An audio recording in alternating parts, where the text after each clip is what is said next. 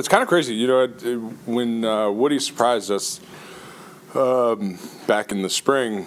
I don't think it really hit home as much, and then we did the Green Jackets at the kickoff luncheon, and that's when kind of hit home. Like, whoo, this is something big, and so it's been a process since the kickoff luncheon to now of really coming to grips with what it means and what it means for the family, for legacy and whatnot, and it's really special and something that I'm pretty excited about.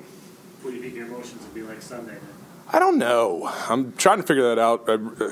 They have me speaking for a little bit, and so I wrote that out, and writing that out was fun. Kind of just, they gave me 2 minutes. I think I used 1:45.